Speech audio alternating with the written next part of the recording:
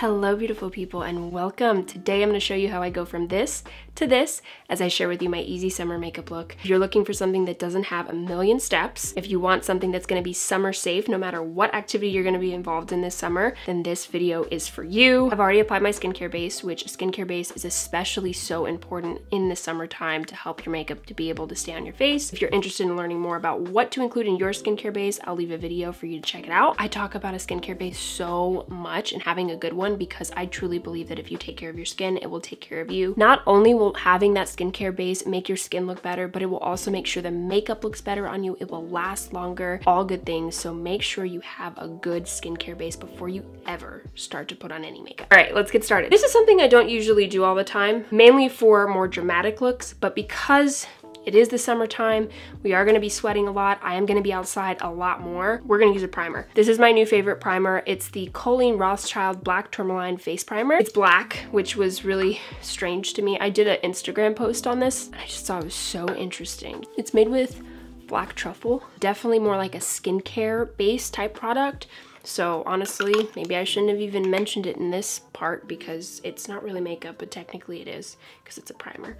But it feels like skincare, which is awesome. We're not going for a foundation. Slowly trying to get myself away from foundations. I feel like they can be very cakey, and if I'm always doing foundation, I feel like it's overkill. That's just my opinion. Right now, I'm gonna use the Saie Slip Tint Broad Spectrum SPF 35 sunscreen. We're all about that extra sun protection, even though I already have a sunscreen on my face for my skincare base. More is good, more is great. I'm in the color 4. I just did a 1.5 pumps, and I'm gonna apply this like I would my normal foundation. Even though it's a lot lighter, a lot more liquidy, we're still gonna apply it like a foundation. I'm gonna use the Sephora 64 brush. Such a great blending brush. It's just gonna give me a light coverage, nice little filter effect. Feels really good on the skin. Doesn't feel like it's clogging my pores. I feel really light, and that's also something that I love when it comes to summertime makeup looks. When your face feels cakey, it's like the worst feeling ever. It just feels super light and amazing. I'm kind of embarrassed to share this next step with you because I'm going back on my word. I stopped using Anastasia Brow Wiz for my brows because I thought it was pulling my hair out, which the faulty pencil was pulling my eyebrow hairs out. It was the second faulty pencil that I received from them, and I told you guys that I wasn't gonna buy from them again. We're using Anastasia brow pencil again. I just had to get this because it was starting to get very frustrating to me when I was doing my eyebrows. Getting so frustrated with like the coloring. I was getting frustrated with other pencils. I felt like they were kind of like the same, but like less controllable. So it's taking me a lot longer to do my brows. If there's anything that I dislike the most about doing my makeup, it's my brows. The Anastasia just makes it easy for me. So until I find something else, I'll let you know. We're still on the lookout. Hope you're not too mad at me for changing things up like that. I interchangeably will draw in with the pencil.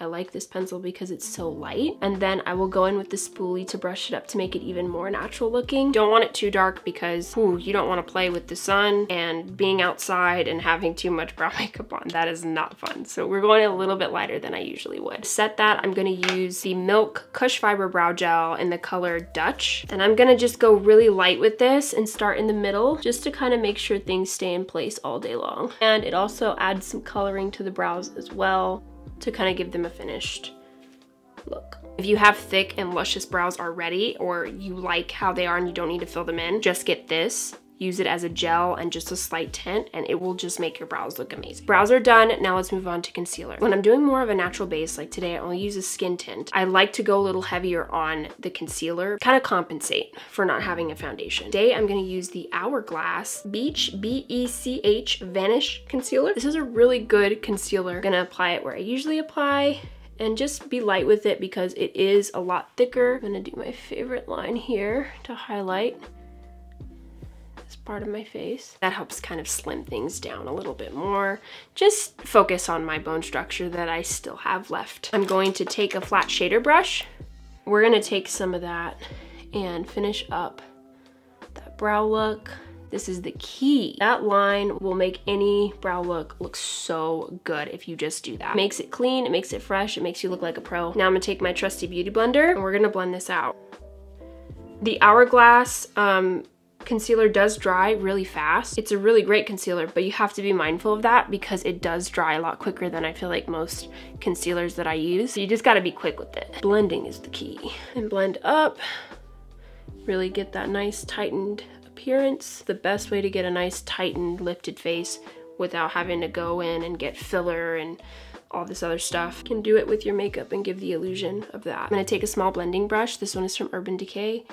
I'm just gonna kind of blend that out so we don't have any harsh lines underneath that brow. Bronzer. And guess what? Your girl's not gonna use her favorite bronzer this time. In the summertime, I like to go for powdered bronzers because I just feel like they last longer. So I'm gonna use the Sigma powdered bronzer in the color medium. I'm taking the BH Cosmetics 124 brush. I love the slant, the point, because it really helps you get in good with your contour lines, especially with some bronzer. And I take this and I go in a circular motion like so. I'm just gonna darken up my natural contour line, but really blend that in to make it look nice and natural. Top part of my forehead, bronze that up a little bit. As you can see already, the color is coming into my face. We're gonna define this because your girl needs all the help she can get with this fluffy face that we're getting from this pregnancy.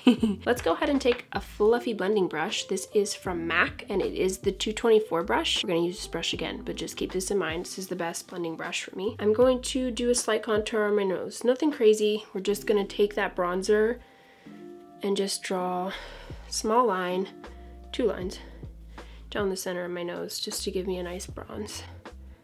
And then there. I kept it off. Blend out with the Sephora 64. Using a blending brush actually does help the lines not to be so harsh. So that's just a tip if you want to do a nose contour but you're kind of scared. Try it with the blending brush. Now I'm gonna go right into the eye makeup look. We're gonna keep this simple still, but we're gonna add a little bit of pizzazz, if you will, because this is fun. I'm gonna use the Sigma Core de Rosa palette. I mean, look at these colors. It actually almost looks more like a fall palette instead of summer, but I'll show you what I do because I'm all about bronzed, glowing, type summer makeup looks. That's like my favorite go-to makeup looks in the summer. I'm gonna take Sigma, the E30 pencil brush, and we're gonna use the Belle of the Ball color. This color right here, this is kind of fun. I'm gonna put this into the inner corner of the eye. It also gives the appearance of larger looking eyes, so if you have smaller eyes like myself, then that's also a really good trick for you to do. Always apply lighter colors in the inner corner of the eye and then darker on the outer. Now I'm gonna go in with that same blending brush that we used on the nose, and I'm gonna use the color Barefoot here. It's the darker brown shade. I'm gonna go really light with this because I don't want crazy stuff. We're just gonna do just a little bit. Blend that into the creases super, super lightly, guys. I love how pigmented this eyeshadow palette is. Eyeshadow can do so much for you, especially if you play with your natural shape eye. So there's so many ways, depending on your eye shape, what you can do. First, dabbing, and then in circular motions, blending it out and not being afraid to hit that crease. Circular, circular motion. Just make sure that there's no like weird lines. When in doubt, blend it out and you are all set. I'm gonna take that same brown color, the Barefoot color, and I'm gonna take another brush. This is the 165 MAC brush. It's a small shader brush. You wanna go super light because you don't want it to be like heavy and like goth looking, but go light with the powder and blend super lightly. Having the right brush is gonna help you out a lot. I go back and forth with that motion to help with blending. If you're not doing the mouth thing, you're not doing it right. Now I'm gonna take my pinky finger and just kind of rub that in very lightly, be gentle. Give me more of a natural feel. Eyelash curler. We're not wearing falsies. You could apply some falsies onto this look if you just wanted to do something a little bit more extra and immediately turn this look into a glam look. L'Oreal Telescopic, of course. Favorite classic great mascara. It's the best. Who needs falsies when you have L'Oreal Telescopic? I'm gonna get down there on the bottom. I'm obsessed with opening up my eyes with mascara on the bottom lashes. It just really does something for my eyes, I feel like. Doing a second coat because it's essential. I like to save my blush after this because I like the flow of doing my blush after my eye makeup. We're bringing back an old favorite. We're gonna use the Makeup by Mario Soft Coral Blush Stick. I need to use it because, you know, makeup does expire. So we're just gonna go ahead and apply this. I love peachy colors for summer. And it comes with a brush, so that makes it easy. I don't always use this brush that he has, but we're doing it today. We're blending it into the cheek line and the bronze line, as you can see, so that it meets. That's how I like to apply my blush, but you wanna make sure that you're applying it correctly for your face shape. This works for my face shape.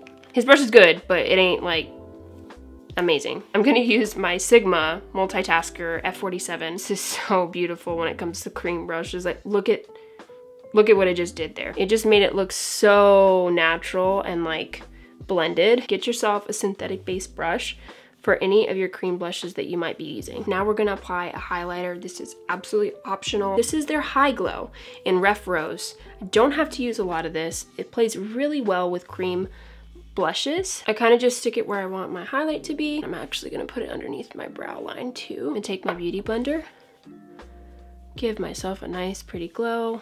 It complements the inner corner of that eye makeup really nice. It just helps bring that out. For lips, I like to go so light in the summer especially. I usually don't like to wear lipstick. Kylie's makeup brand, it's either a hit or miss for me. Really apprehensive about this when they sent this to me, but I tried it and I love it, guys. Ooh. This is her color Pink Me Up at 8, okay? This is so cute and it's so moisturizing. To me, it doesn't feel like a lipstick. It feels like it's a tinted chapstick. Like, that's what it feels like. I don't know if you remember those Maybelline tinted chapsticks, and they were like such a big thing. I don't know if they're still around, but I used to love those. This kind of gives me like a throwback. It's super moisturizing, and then when it kind of wears away, it doesn't look like the color's faded. It kind of just blends into your natural lips. This was definitely a win for Kylie. It's time to set this with the setting spray. This is the, for the life of me, I always forget how to pronounce this brand. That is the brand. I'm so sorry. I've heard so many different pronunciations of this brand. That's why I think it confuses me. This is their Everyday Vacay Dewy Coconut Setting Mist. I mean, what makes you think of summer more?